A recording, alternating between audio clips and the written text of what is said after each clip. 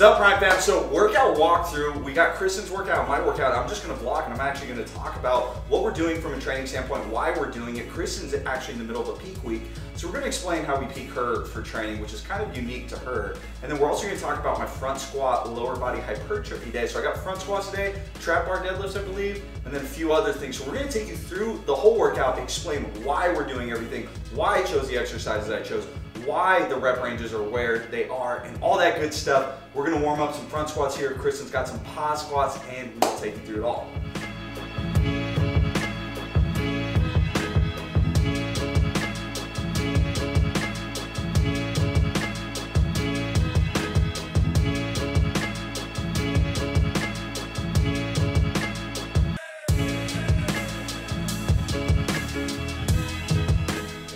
Okay guys, so front squats today, we got 3 sets of 8 at about RP 5 to 6. It's week 1, and I have loaded up 286 pounds because of the kilo plates. Last training block, I had sets of 10, and my best sets of front squats were 3 sets of 10 at 285 pounds. So I'm basically matching that weight now for week 1. So I always try to think in terms of progressions, and while I could probably technically hype up and try to move 315 or 305 for sets of 8 a little bit easier, I'm trying to approach these sets very methodical, form first, and setting a precedent week 1. That way, as I send through these next 4 weeks of this training block, I have room to improve week to week without the RP risking an overshoot. So it's not always about trying to match your RP perfectly. If anything, I think undershooting is not a bad thing if you're getting quality volume in, and as long as it's not grossly undershot, I'm gonna set myself up for progression. So set number 1, I have a feeling this will be around RP 4 to 5, we'll see. And then maybe I'll bump it up, or I'll just keep it here, and then we'll leave that room for progression from week to week.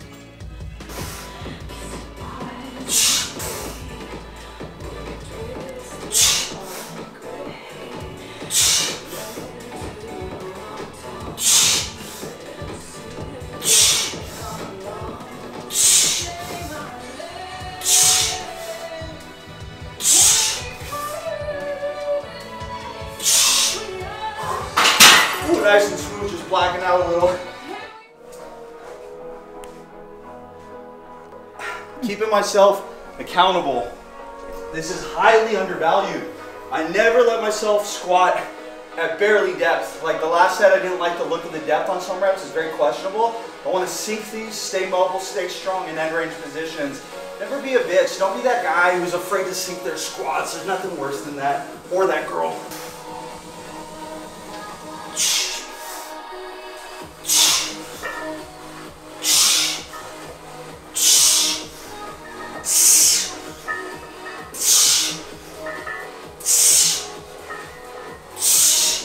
That was easy. Woo! Okay, so why are we doing front squats for me on my secondary day? A lot of people might say, oh, that's really light for a second squat day. I am squatting 3 times per week, and on this day, the reason I'm doing front squats is I really want to prioritize a couple things. The first one is movement variability, giving my joints a break. I just came out of a meet prep, so my joints are really beat up. So the less load I can get with equal exertion, the better. So meaning I can make these, RP 6 or 7 or whatever it calls for and still challenge myself without having 400 or 500 pounds on the bar. Second reason, and probably more importantly, is my upright squat pattern. So I'm someone who dumps a lot from their upper back or the quads in a squat. The way I have prevented that, and you would never guess from my squat technique, it looks pretty locked in. The way I prevented that is a lot of front squats and high bar squats and high bar pause squats. So I hammer these things in the off season, which is why my technique is so good. A lot of people might say, oh, you don't need things like this. This is how I created this technique. My squat form used to be trash until I started doing a lot of front squats. Thirdly, I'm really proficient at these. So normally I might throw in front squats on a tertiary day. Something where it's a little less priority. So usually order of importance goes primary day, secondary day, tertiary day.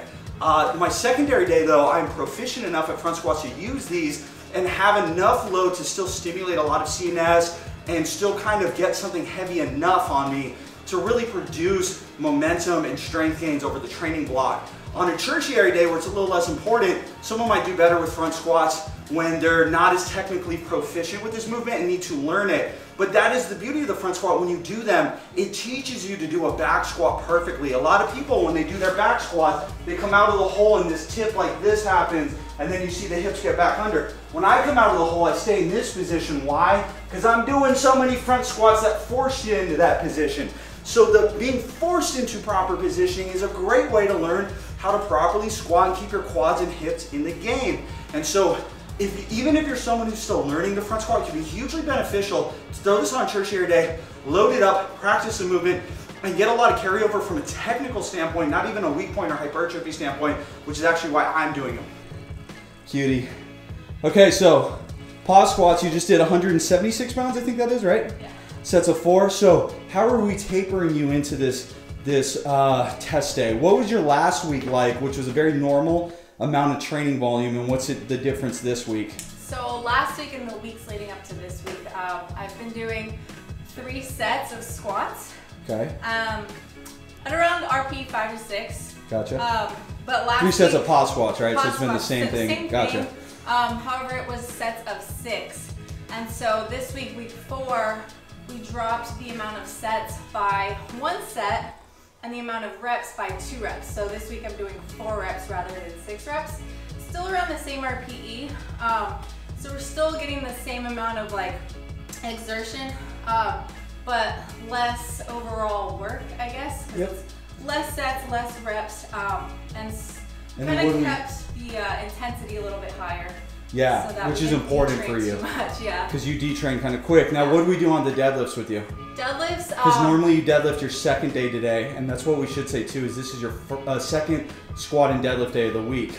So what did you do on deadlifts this week? Deadlifts we completely cut out. I think I was doing 2 or 3 sets, 3 sets of deadlifts, pause deadlifts. The weeks prior, and then this week we cut them all out. So complete deload from deload. Why do we remove all deadlifts but not squat? Deadlifts are just overall more taxing, and there's really no need to push extra volume during a deload for deadlifts. So they don't really detrain either. Definitely not. Yeah, you can go like a month without yeah, deadlifting and still pull something pretty good. Yeah, we typically, week 4 for deloads, we typically take out all deadlifts and then feel fresh for the heavy day. Cool. Okay guys, so done with this front squats, 3 sets of 8. So why such high reps? Last block was 3 sets of 10. The reason being is I'm training work capacity above all else, also hypertrophy. So more reps, we're going to accumulate more total workload and volume, more mechanical tension. It's going to stimulate more hypertrophy than if I did the opposite where I went heavier and less reps. And then also just movement, technique, and practice. This sounds funny, but especially if you're responsible with your high reps, you get more chances every rep to practice your technique with a lighter load than trying to do something substantially heavy where it's a lot easier to misgroove. Lightweights are easier to move well with. You just have to be responsible to not be lazy, kind of like I checked myself with the depth and working on your rack position or whatever it may be. So let's talk about work capacity though real quick. This is the missing component in almost everyone's program where they get injured. So if you deal with injuries and if you deal with burning out before you get to your test day, like if you hit hella PRs and then like 3-4 weeks out from your meet or test day you burn out, you're probably not keeping in enough work capacity training and adaptation stimulus in your program. So when I start these training blocks, I'm purposely trying to kill out my cardiovascular system. I'm purposely trying to make these energy demanding. Why? It builds more total work capacity, which allows me to handle more total workload deeper into the cycle, and I actually keep this in for a while. I never go more than 2 training blocks, so 8 weeks of doing very moderate to low repetition ranges. Even in this training cycle, I'm gonna keep in decently high reps at least on one of the days until about 4 weeks out. The reason being is that will allow my work capacity to stay really high, so the rest of the work is a lot more easy to recover from.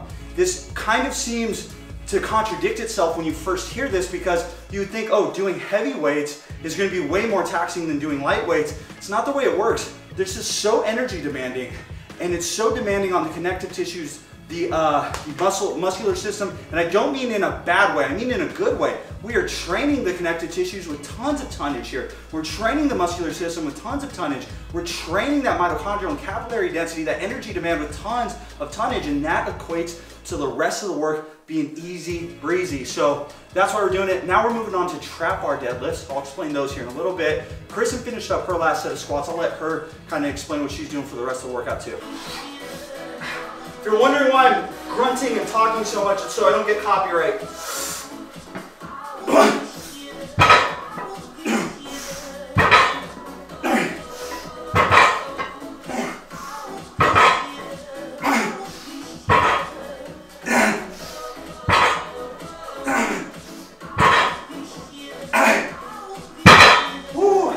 I promise you, just doing that so I don't get copyright. We're kind of like grunting too. Okay guys, so trap bar deadlifts, why are we doing this exercise? What's the purpose? First of all, doing a trap bar deadlift from the high handles, but every trap bar is very different. Some high handles are way higher than others. What I want is for this bar to be lined up right around conventional deadlift height for me.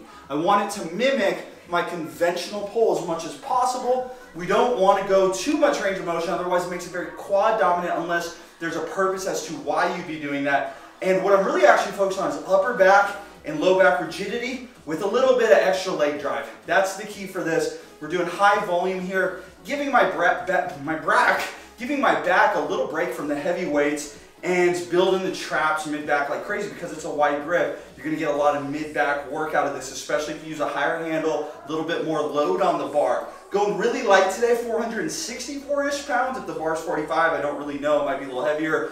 Last time I did 4 reps, so about 485. For sets of 10, week 1, I'm feeling fried. So I'm just trying to go light, set a new baseline, recover a little bit, and then build week to week. As long as I'm beating last block's week 1 and eventually week 4, I'm progressing. So that's the key, is just make sure you're beating yourself. It doesn't need to be linear. Just because I'm doing 8s instead of 10s now doesn't mean I need to throw on extra load, especially on week 1. Training heavy, especially on secondary days, is a little overrated, to be honest. So what do you got set up there? Belt squat on the cable machine. Ooh, so, creative. Did you build build those plates yourself? Yes. Stacked them up myself too. Right before this session. That part is the real workout, is stacking these plates. So she's going to be doing some belt squats here. Goal here is just quad hypertrophy. Now, are we reducing volume on these at all? By 1 set. 1 set. So the idea is to keep in stimulation still, especially since we're completely removing deadlifts and we removed 1 set of squats. We don't want to detrain your quads either, right? Right. So the way to look at it is small volume reduction, not very large, especially on people who tend to be smaller lifters. So females and smaller weight class guys are going to need to peak them a lot less than, say, a bigger male, especially one who's, you know, lifting 3-4 times body weight type stuff. This is crazy. This is my chastity belt. Chastity belt. I'll figure out a way to break it.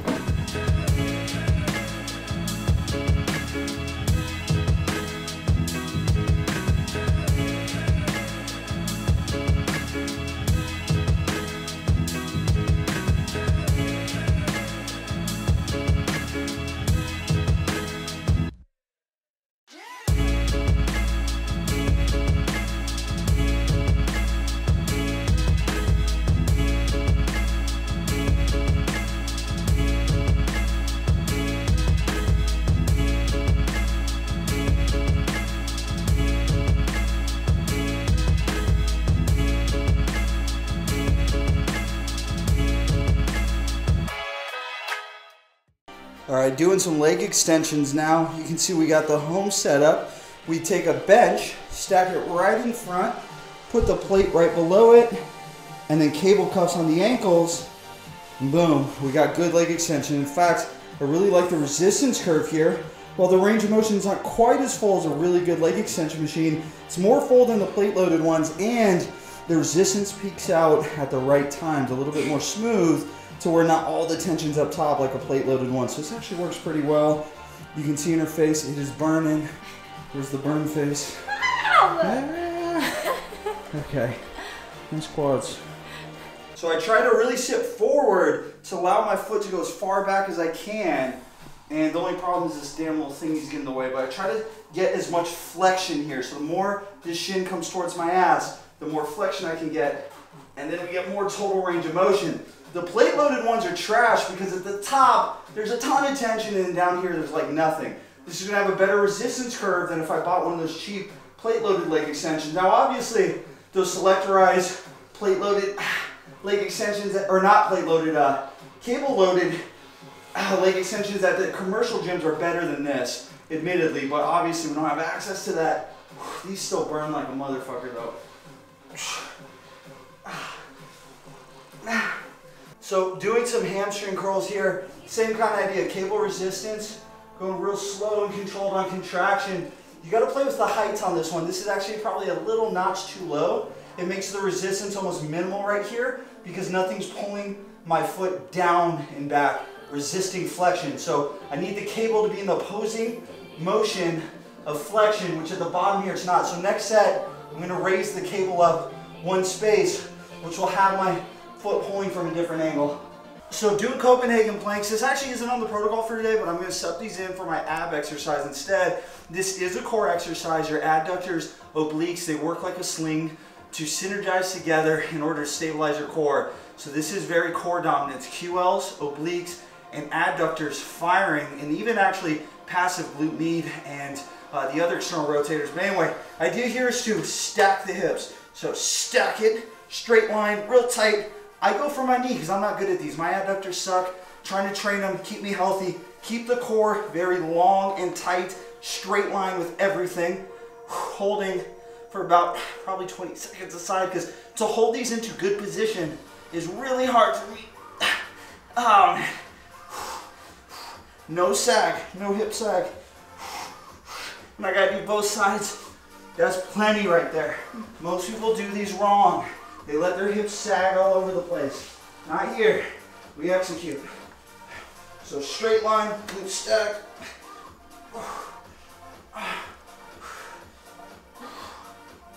Oh man. The second side's always so much harder because they're already dead. Both sides fire together. Oh shit. Okay, that's it for the vlog today. I hope you guys learned something. Like the video, subscribe if you haven't already. Leave a comment down below about how weak my abductors are. I'll see you guys in the next video.